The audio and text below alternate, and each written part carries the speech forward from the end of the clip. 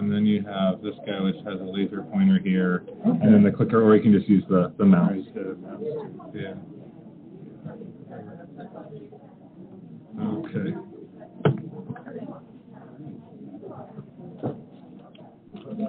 Okay, as you're getting your lunch, let's go ahead and get started.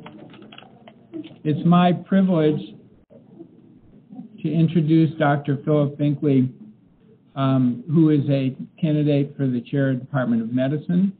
Among Dr. Binkley's important leadership roles include being the James Oversheet Chair of Cardiology, Professor of Medicine, Interim Chair of Medicine, Associate Dean for Faculty Development at Ohio State University. He is a Buckeye through and through, having done his medical school, residency, cardiology fellowship, and all of his professional activities at Ohio State University. He's the Director of Cardiovascular Research in the Division of Cardiology at Ohio State, and has a distinguished track record of NIH and American Heart Association funded translational and basic research, particularly in mechanisms of congestive heart failure. Also of note, he is the director of the Center for Faculty Advancement, Mentoring, and Engagement, and is actively involved in faculty development. The title of this talk is, Can We Cure Dilated Cardiomyopathy? Please welcome Dr. Binkley. Thank you. Thank you for that great introduction, and thank you all for being here, and thank you for having me here at this fantastic institution. This is my second visit, and it's great to see some of you that I've gotten to meet before and during this visit, and I hope we have a good discussion over the next few minutes on this topic. And I have three reasons, at least, that I like talking about this topic. And also, I've got to mention we didn't want to say old, my longtime colleague and friend, Dr. Dunlap, I'm glad I've gotten to meet here also. There's several reasons I like to give this talk. First, I think it's an interesting topic. Why do people improve? Can we actually improve LV function and cure dilated cardiomyopathy? Secondly, I think it's an example of, if you stay around medicine long enough, and maybe some of you have already been around that long, how you see dramatic changes in the natural history of diseases and evolution of treatment. So I think it's fair to say, when Dr. Dunlop and I started out, we would rarely see somebody who would go from an ejection fraction of 20% to normal. Every now and then you'd see that, but it was rare. And now, as we'll talk about, we see that much, much more frequently. And why is that? And it's really creating a new natural history of a disease process. And I think that's one of the exciting things about medicine. If you stick with it all these years, you see some pretty amazing things. And the other thing is that I think it's a good example of how a clinical observation can lead to significant research projects. And one thing I worry a little bit about as I talk to our fellows, residents, and junior faculty, Dr. Dunlap and I had mentors who, it was very difficult to go into a patient room with my mentor and not come out with about a dozen research questions or interesting observations, and really stimulated you to think about what kind of investigations you could do. I'm worried, and there's nothing wrong with evidence-based medicine or guidelines, but I worry sometimes that we can't just follow them and extinguish our curiosity. And I worry sometimes we've lost some of the mentors who make us think that way. And so I think this is an illustration of how you can start with a clinical observation and really grow an important research question. So just by brief background, most of you, I think, know that what we call dilated cardiomyopathy is due to ischemic heart disease. Its second most common cause is hypertension. We believe now that as many as 20% of patients with non-ischemic cardiomyopathy may have this on a genomic or hereditary basis. And of course, in medicine, we like to use the most complicated terms we possibly can, so we call a lot of these just idiopathic cardiomyopathy. I had one of my patients once tell me she was told she had that idiotic cardiomyopathy. I think that's probably as good a term as anything else. It's prevalent. It's only cardiovascular disease that's increasing in this country, and because, despite the advances we're making, still a high mortality disease. So again, when I started out, we thought, well, somebody had reduced heart function. We'd try to treat them, but we're never going to see things get better. But in fact, we're now seeing a significant proportion of patients who improve LV function to normal or almost normal. Now, historically, this is one of the first hints that we had that this could happen. This is one of the older heart mate devices. This is an article in one of the Minneapolis papers that talked about a person who had a ventricular assist device in place. And again, this is one of the real old pneumatic HeartMate devices we don't use anymore. And they found that the patient's heart function improved to normal. And in fact, they were able to take the device out, and they did fine. And there were lots of theories as to why this might have happened. Did we unload or take the load off the ventricle for a long enough period of time that the ventricle could recover itself? But at least started the discussion that this could be something that would happen. This is my own personal story, and this is Carla Bailey, and we don't need to worry about HIPAA rules here because Carla's been very forthcoming about her history. Carla was admitted to our hospital to await transplant, was placed on intravenous dobutamine, and that was in an era where we could not send her home with dobutamine in an ICD and preserve her status 1 transplant ranking. So she waited and waited and waited, and she's from a very prominent family in the community, so there was lots of press about her story whenever we got a possible heart transplant. Television trucks would show up and reporters, and she never got that transplant. And for some reason, I really don't remember, after about 6 months, we thought, well, let's remeasure her heart function. And it was normal. And we thought, well, that's really something. And we thought, well, maybe maybe she's really responding to the positive inotropic drug dobutamine. So we gradually, carefully weaned that off, and her heart function stayed normal.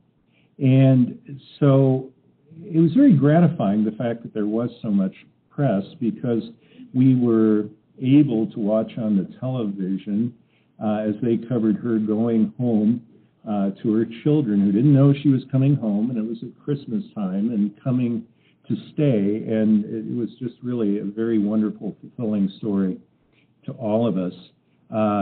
Side effects of that, Carla's church had a prayer service for her the night before we measured her heart function that returned to normal, and she felt the power of prayer improved her heart function. So as a result, I got to be interviewed on the faith-based program, the 700 Club, and I was also interviewed on Montel Williams. So every now and then you get some unexpected consequences. But, it was a great personal story.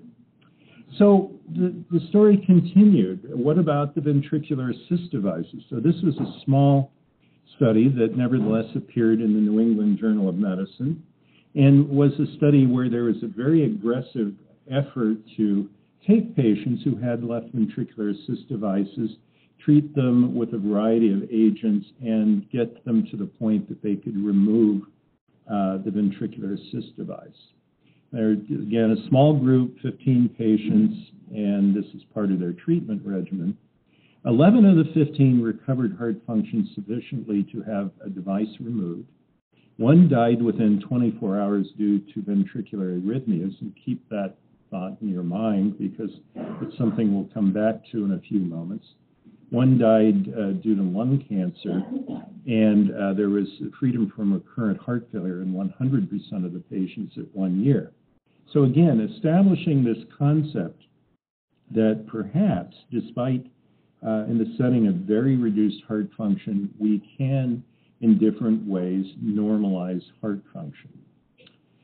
So I'll skip over that. And this was in the New England Journal, sort of a concept diagram of how this would happen, of the forces. Now, I'm from Ohio State, so we like to do everything in sports analogies. So people would say this starts out in a normal football-shaped heart, and as we supposedly remodel the ventricle, it becomes like a basketball. I don't know if that's some kind of comment on which sports are our strongest, but the idea is here's this downward spiral, but can we interfere with that spiral some way so that we get people back to this kind of normal football-shaped ventricle?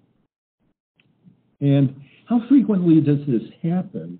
Well, this is a graph from a trial called the IMAC trial. This is a trial that used intravenous immunoglobulin to test whether that could improve heart function. There have been some smaller studies suggesting that by interfering with inflammatory mechanisms, we might be able to do that.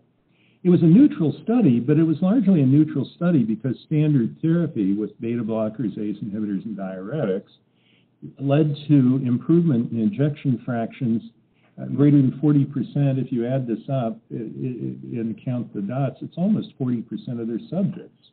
So it showed even at that early stage, this is not an unusual phenomenon in the era of current medical therapy.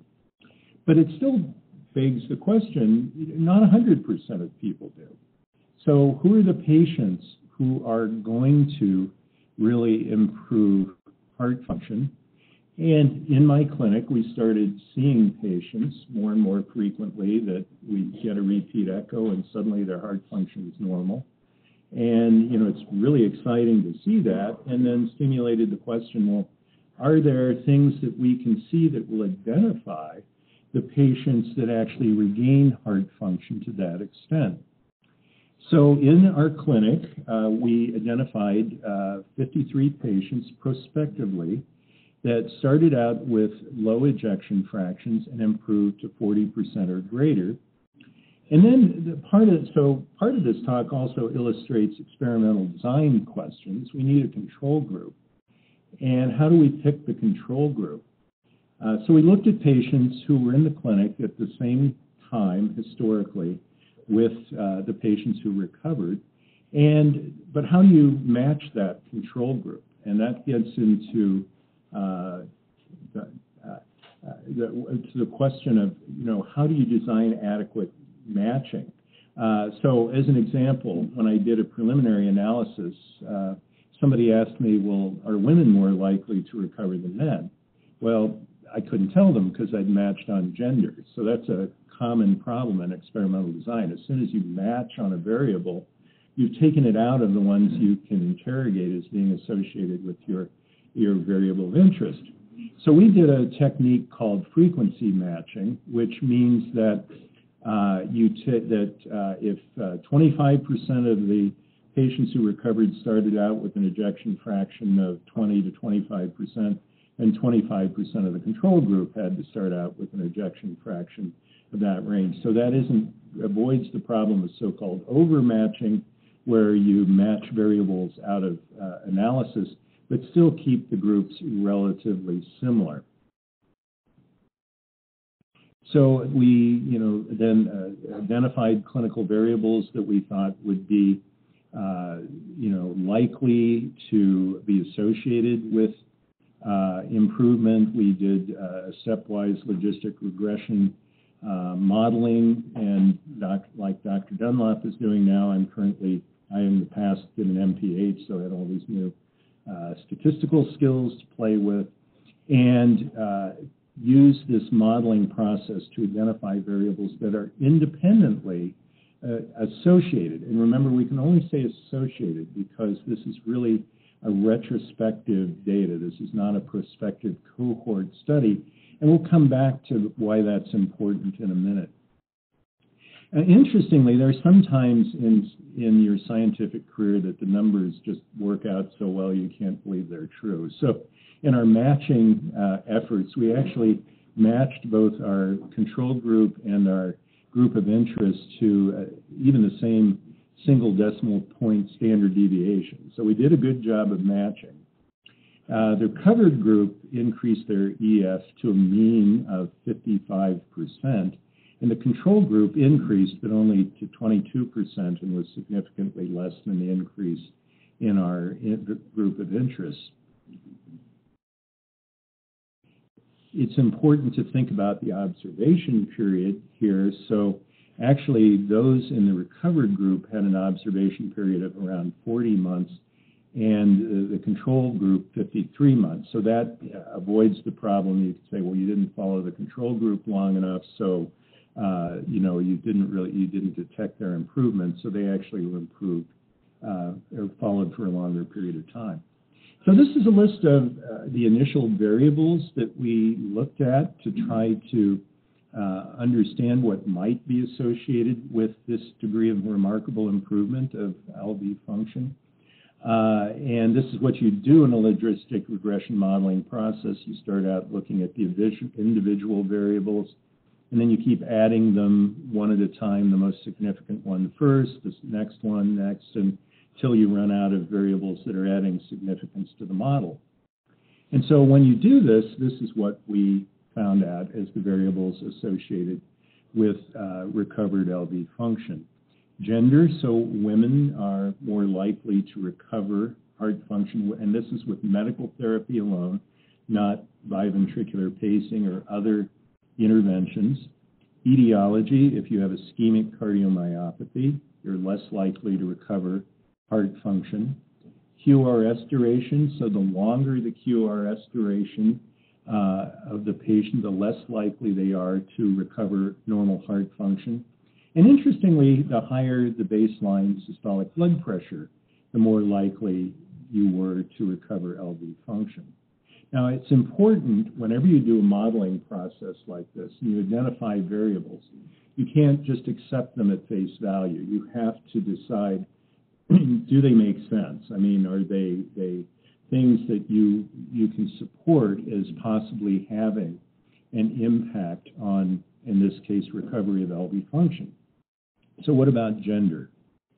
So we know from a variety of studies that women tend to do better with heart failure in terms of survival than men. These are data from an older trial called the CEBUS trial, and that seemed to be clearly the case. And these are just survival curves with women and men, and again showing the improved survival of women. These data are from Framingham population data, and again, women seem to survive longer with dilated cardiomyopathy than men. So I think if you can associate the survival data with the propensity to recover normal heart function, gender makes sense. What about etiology and ischemic heart disease? Well, these are data from Dr. Felker a number of years ago. What he did was look at different classification schemes of what really defines ischemic cardiomyopathy in terms of number of vessels that are involved, and he found that if you had only one coronary artery involved with cardiomyopathy, your survival was almost as good as non-ischemic cardiomyopathy. So again, kind of implying that if this is related to survival, then it also makes sense that you'd have a greater chance of recovery with a lesser amount or no coronary artery disease. QRS duration on the EKG. It's interesting, the mean QRS duration in the recovered group was 98 milliseconds. In the control group that did not recover, it was 120 milliseconds. This was another interesting number for us because currently our cutoff in general for thinking about biventricular pacing is a QRS duration of greater than 120 milliseconds. So it was very interesting that our non-recovered group on medical therapy alone had a longer QRS width, and in fact in the range where we usually start thinking about biventricular pacing. These are data from one of my mentors, Dr. Don Unverfurth, who years ago looked at different factors that seem to be associated with prognosis in cardiomyopathy, and interestingly enough, he found that the most significant factor was left ventricular conduction delay, or the QRS width. So again, echoing what we seem to be seeing, and in fact, as many of you know, the whole principle behind biventricular pacing is that we're trying to correct the dysynchrony of the ventricles that occurs with wider QRS complexes or left bundle branch block.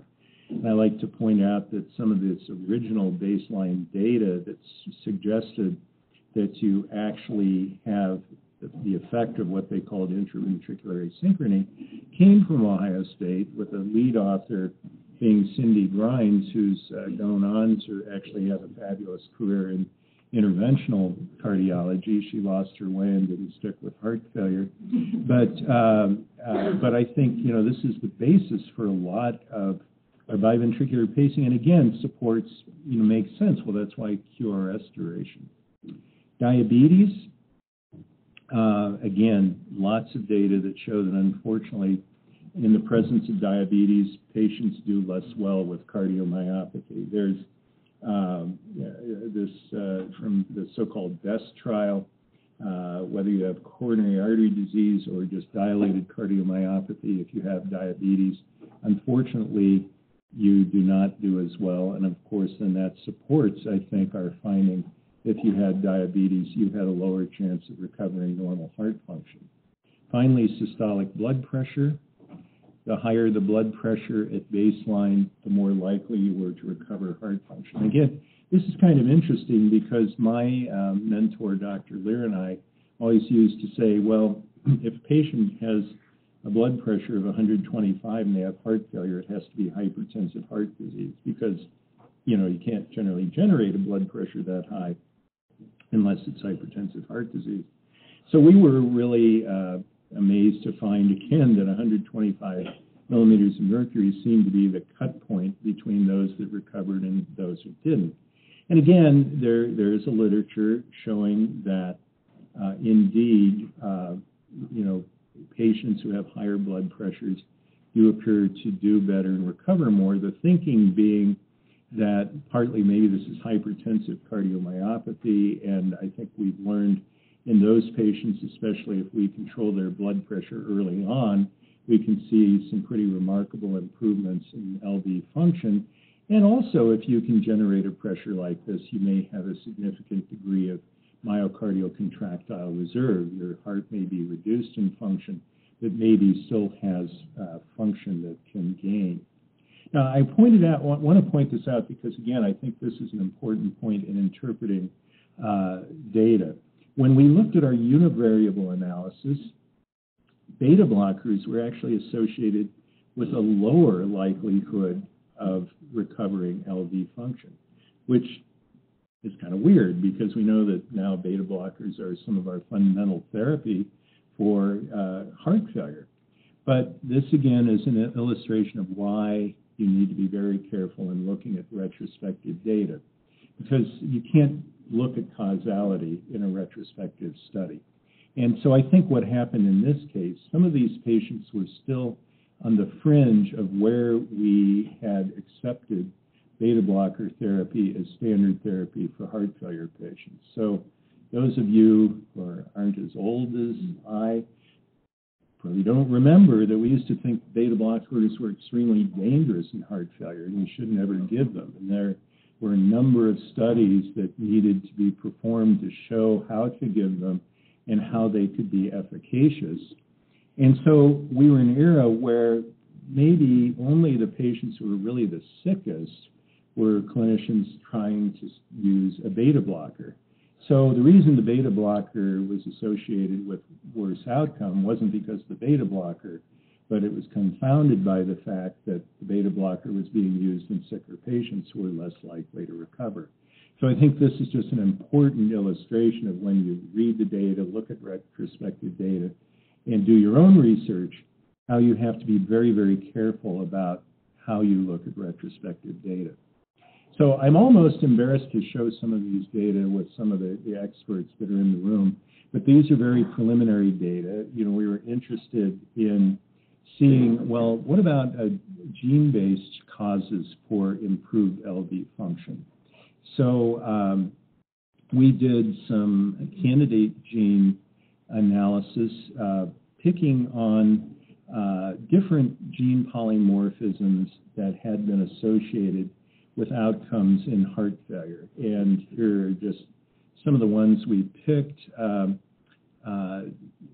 My colleague, Wolfgang Sadi, who's an expert in pharmacogenomics, calls this a mom and pop shop analysis, but it's a beginning anyway. So we looked at some things like so-called ACE gene deletion that has been associated, although that deletion, actually, I published with Wolfgang and some others, we believe there's actually a promoter polymorphism that's really the culprit in this.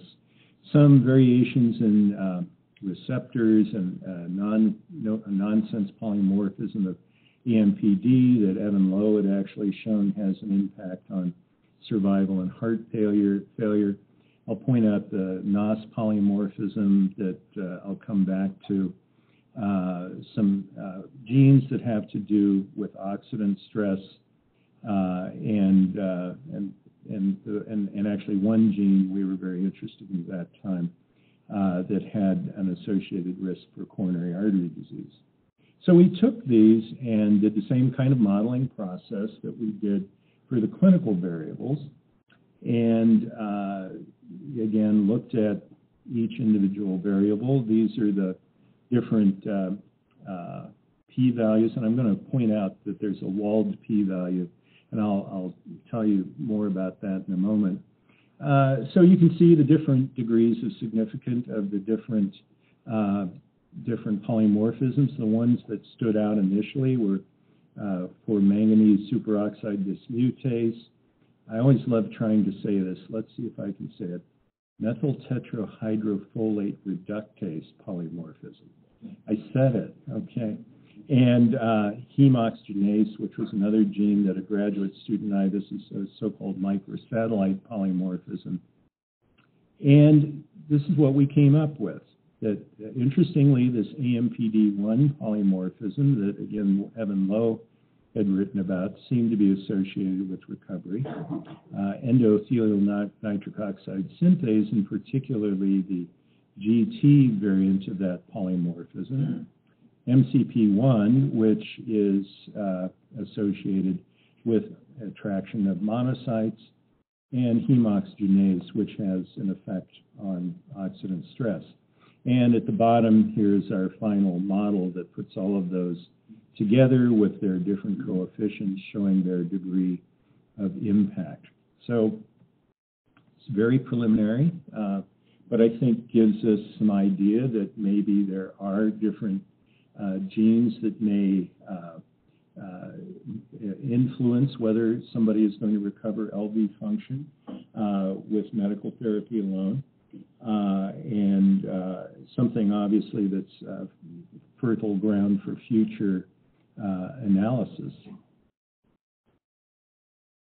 Just to show you again, just as in our clinical variables, you have to show that these genetic variables would have some reasonable association with outcome. So one of the things our lab has done over the years is look at autonomic function by analyzing what's called heart rate variability. And we did that in a group of patients who did and did not have this endothelial nitric oxide synthase promoter that was associated with reduced heart function, or reduced likelihood of heart function. We actually showed that patients with that polymorphism had more autonomic imbalance than those that did not. So is this one of the features, is this a mechanism by which this polymorphism is reducing the likelihood of recovery of LV function. We also went ahead because the fact that this was a loss of function polymorphism had only really been established in model systems. So we actually took heart tissue that we have in a biorepository and showed that indeed it is associated with both reduced mRNA and protein expression in our heart failure patients. So it makes a nice story and some credibility that perhaps at least that polymorphism is really associated with worse outcome, and something I think that is ripe for future study. Now, a sidebar about interpreting data. Has anybody read this book or aware of this book? I would highly recommend it to you, even if you are not a biostatistician, maybe even, especially if you're not a biostatistician. Jordan Ellenberg writes, he's a mathematician, he writes articles in a variety, like New Yorker, other places, about issues in mathematics and statistics and for all of us. And he gives a very nice discussion in one of his chapters about small data sets. And his reasoning goes this way. If you're looking for something in medicine that may have a fairly small treatment or effect of any kind, and certainly probably gene polymorphisms fit into that category, and you have a small data set, if you see a large effect size, this may actually be more likely to be an error than real, which is a really interesting argument. He actually references somebody who, based on that principle, wrote an article that basically said almost all of our reported data in medicine are erroneous. That caused a lot of consternation, obviously. But it's an interesting idea, and again, what you have to think about when you're dealing with smaller data sets and small effect sizes, are we, really, when we see a change, is it real? And you always have to think about that with statistics. He also goes into a nice discussion that gets to looking at negative data, which of course we hardly ever do. We all know that. You can't get a negative study published many times. But he uses the illustration of, and the reason I said Wald statistic, Abraham Wald was the biostatistician that did an analysis in a very elegant way that actually tells us something that's pretty common sense. And you may have heard this story. It had to do with bombers in World War II, and the Allies were trying to analyze where did they have to reinforce the bombers so they could sustain an attack better. And they started out looking at the planes that came back, and they were all shot up in their wings. So they had, well, we've got to reinforce their wings. But Wald did the statistical analysis and said, no, that's not right at all. You have to infer from the data you're not seeing. You need to reinforce the fuselage because you're not seeing the ones that don't come back. They're getting shot up in the fuselage. So again, a really interesting idea. And so the argument that Ellenberg makes is we're not inferring from the negative data from the planes that don't come back. And so we're missing the point probably in a lot of our data. This is very much relevant to Karl Popper, who many feel is the greatest philosopher of science in the last century and maybe this century. His postulate was, we never prove anything. We can only disprove things. And so we kind of circle around the truth and get closer to it by disproving more and more things until we start getting an idea of what's likely true. Again, if we're not looking at reputative studies that are negative, we're not really doing this. So I'm just throwing that out for food of thought. And I think we've all probably wanted to band together and start a journal of negative results. And I don't know if we can get any funding for that, but we probably need to. So this all comes down finally to my question. So we're seeing patients with normalized LV function, but are we curing them? And any of you, I don't know if this probably happens to you, Mark, and whenever you see somebody like that, one of the first things they ask you is, okay, which of my medicines can I stop now? And what do you tell them? I'm interested in your answer. I'll tell you. So I'll tell you, okay, and I'll explain why as we go along. I say, really probably not. And because we really don't know the natural history of this disease. And is your heart really normal, or is it just responding very well to the medicines that you're being given? And I'll go on with some more discussion of that. Do you want to tell me at this point what you say? I'm not going to get rid of the beta blocker entirely. No, absolutely. I mean, and I have had a few patients who have, after long discussion, they just really don't want to take medicines. I've reduced doses very carefully, following things like BNP, the ejection fraction on an echo, letting me know immediately if they have symptoms. But I'll give you some other reasons that I worry about this. And also, interestingly, even though they've recovered normal or near normal heart function, or at least an ejection fraction out of the range that our current guidelines recommend an ICD, are they at risk for still arrhythmias? And in some of these patients have recovered, and they also have an ICD in. And then the question is, well, can we turn off my ICD? To which you say, I'm not going to ask. That's a very complicated question. But or when the battery goes out. Oh, when the battery goes out. So here are a couple of case examples. This case example is from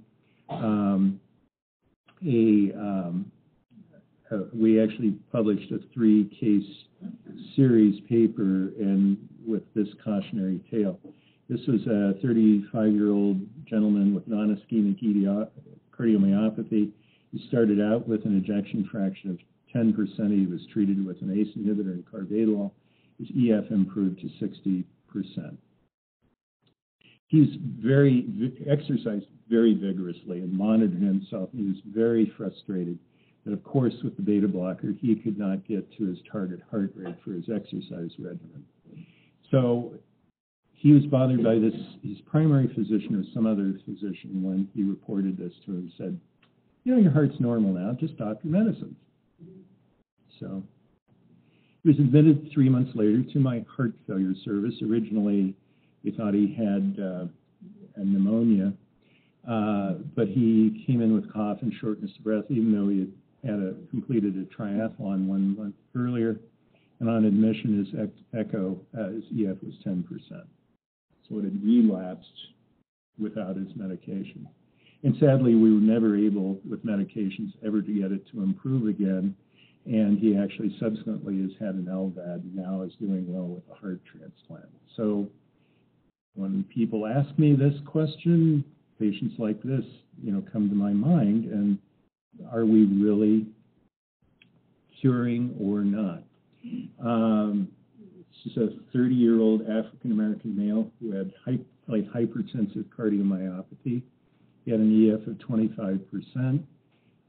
We aggressively controlled his blood pressure. His ejection fraction went to 55%. He was asymptomatic on his medications that we did continue. 2 months later, he had sudden cardiac death and couldn't be resuscitated. We put ICDs in these patients. I like showing this slide because this is a technique that David Rosenbaum was very instrumental in developing here. I was telling some people that I think the second time I visited Metro, David had just opened his lab here and was obviously a phenomenal person. And the microvolt T-wave alternans is a test to try to assess for risk for sudden cardiac death. And it has great negative predictive value. It doesn't have very good positive predictive value. So when we interpret it, we usually talk about non-negative tests rather than, there is an indeterminate category and positive, but we generally group those together in indeterminate. So we looked at a small cohort of patients who had recovered their normal ejection fraction, did microvolt T-wave alternans, and we compared the non-negative number of tests to those that are seen in normal. And we also compared them to a group of dilated cardiomyopathy patients who had not recovered. We looked at 13 patients, again, a small sample size with recovered EF. 4 had non-negative tests. And that doesn't sound like a lot until you look at the prevalence of there being a 10% prevalence of non-negative tests in normals. And when you multiply that probability, becomes that this is P is less than 0.05 different in recovered patients and normal patients. In other words, the proportion of patients who have non-negative tests is much higher than you would expect to see in a group of normal patients. A little bit bothersome. And this is, again, small numbers, a chi-square table, but when we compared non-negatives and negatives to those who had dilated cardiomyopathy and those that were recovered, there was no difference in the proportion. Again, very small numbers, caution with that, but I think something that raises some further curiosity to look at. So to come back to the title of the talk, do we cure dilated cardiomyopathy? Probably not. I think there are some people that actually do have recovery of LV function. They may go through a process that's been termed molecular remodeling, which may be close to a cure. But again, this is still a relatively new phenomenon, and we don't know the natural history very well, which makes it difficult for us to advise our patients as to that question they ask: can I stop my medicine? This is in a letter to the editor that I wrote in JACC, in which I proposed that does this represent a true recovery from the cardiomyopathic process, or is it in fact a remission, sort of analogous to what we deal with some cancers? Are we putting patients into cardiomyopathy remission, but we're not really curing them? And also in that editorial, I raised the question, should the current American Heart Association, American College of Cardiology classification of heart failure stage include a new category designating those who have returned to normal cardiac function? And interestingly, about a year after this was written, the new guidelines came out, and there is a category of heart failure reduced ejection fraction recovered. So in fact, that has been an evolving thought process as we go along. So like most investigations, and good, and hopefully an investigation is what you want to end up with, is you have many more questions than you started out with. So is the heart muscle now normal? Can we withdraw medications? Are there relapses? And I have followed some patients for a long period of time that start to reduce LV function again. Are they at increased risk for arrhythmias? And I've even talked with our EP specialists in the past. Do we do EP testing in these patients? And of course, why do some respond and some do not, which we're trying to get at with the statistical model I showed you, which has to be also in modeling. That is the so-called training set. To validate the model, you have to go forward and prospectively test it in a new cohort. We've done a few studies looking at primordial cells, actually in patients who receive statins, and interestingly, we've seen a direct correlation between the increase in primordial cells and increase in ejection fraction. So are they playing a role, and is manipulating or stimulating those cells one way to get at this? So again, many, many questions. I hope this, as I've told you, has illustrated how you can make a clinical observation and start investigating it. And also, I think there are many, many more areas of investigation into this phenomenon. And, the excitement of seeing, for me, and I'm sure for Dr. Dunlap, it's exciting to me whenever you have somebody in their EF comes back and it's normal now. It just feels miraculous. And so it's fantastic that for whatever reason, that's happening to our patients. So thank you so much for your attention and for letting me visit with you. And I'd be happy in the time remaining to answer any questions that you might have.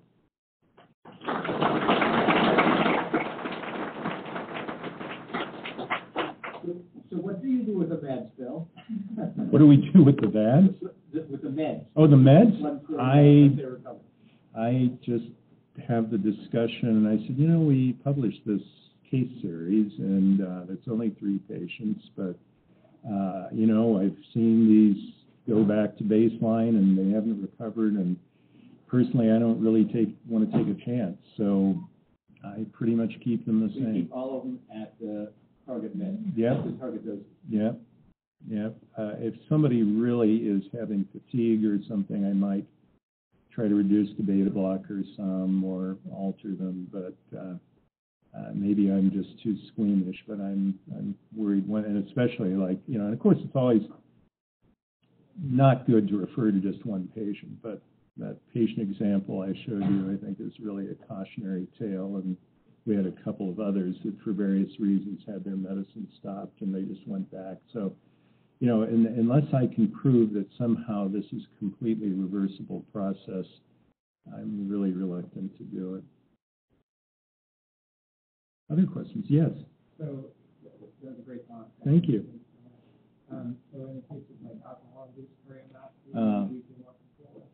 Yeah, that's a really good question. First, it's, and again, I'll ask Mark today, what is alcohol-induced cardiomyopathy? I mean, I like it that you've used the term alcohol-induced, because many of the studies have shown that you don't really, if you are alcohol sensitive, you really don't have to drink that much alcohol. I mean, so calling it alcoholic cardiomyopathy, I think, is a disservice to the patient. I think if you have demonstrated that somebody through a lifestyle modification has improved their LV function, then I feel more comfortable with backing off or eliminating the medications, because then I think you do have an identifiable cause. And I actually think that many of the cases I saw when I was a fellow, which were not very many, that improved their LV function probably were alcohol-induced cardiomyopathy. And one of the things that we learned in clinical trials is what we now try to practice in the clinic, is that having, in addition to physicians, nursing colleagues, pharmacists watching the patient when they would, so I'd see this in a clinical trial because there was a nurse calling up every day or every other day and asking, you know, how are you doing? What are you doing? You know, having somebody pay attention and be concerned about your health, I think motivates people to start doing good things for their health, and that's why we've tried to transfer that research approach to the clinical realm. So in that case, I feel a little more comfortable. Yes? Just as an observation, we see dramatic improvement with HIV-associated cardiomyopathy might be related. Oh, that's a really interesting observation, and that you know, I showed the IMAC trial, which was a neutral trial, but actually there were several smaller trials prior to that that were more mechanistically driven. There was one from Germany that actually showed with IVIG infusions there were reductions in pro-inflammatory cytokines and increases in anti-inflammatory cytokines. And I actually, when that data was, you know, before the IMAC trial that sort of put, deterred us from doing that, I actually had some patients who were on chronic therapy that weren't improving. Of course, we didn't have IV pacers or anything, but I admitted and gave intravenous immunoglobulin too, and I follow several of them today that have normalized their heart function. Again, with a small cohort, you know, can't conclude anything from that, but that's a really interesting observation. Yes? How important is the maintenance of normal sinus rhythm and efficient by either means of transuranics or aberrations?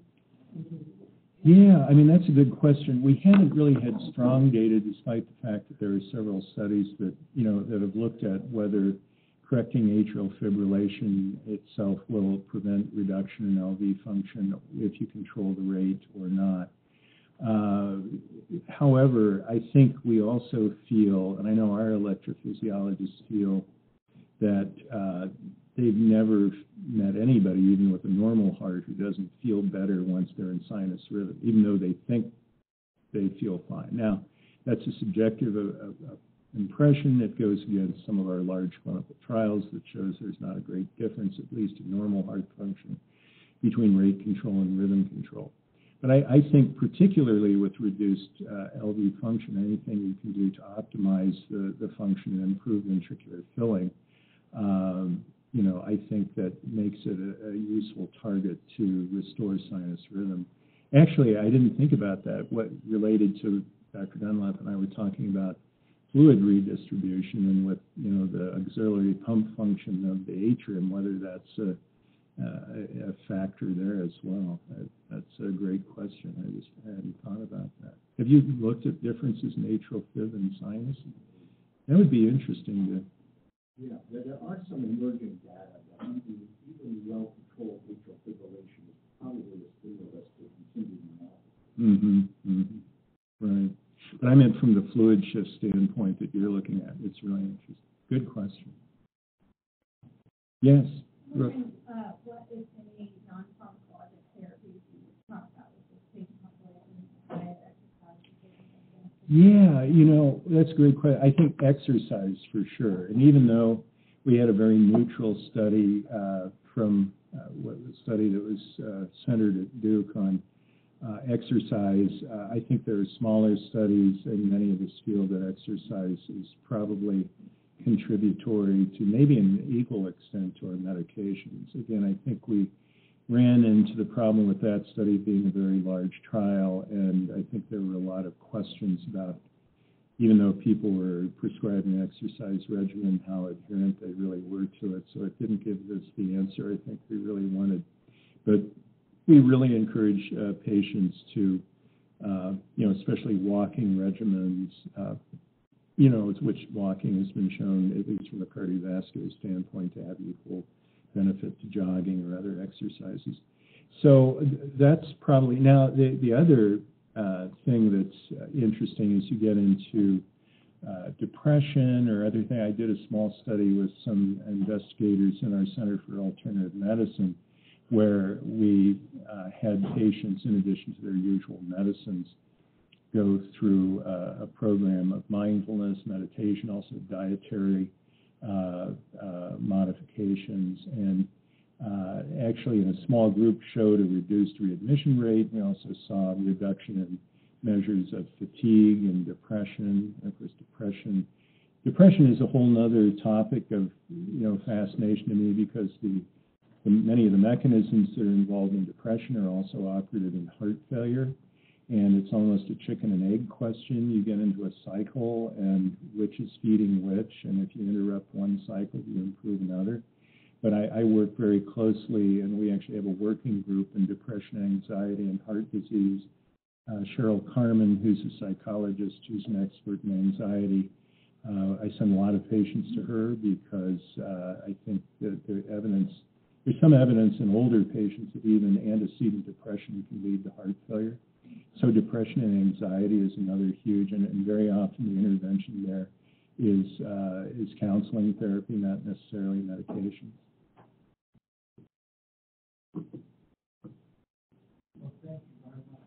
Thank you all.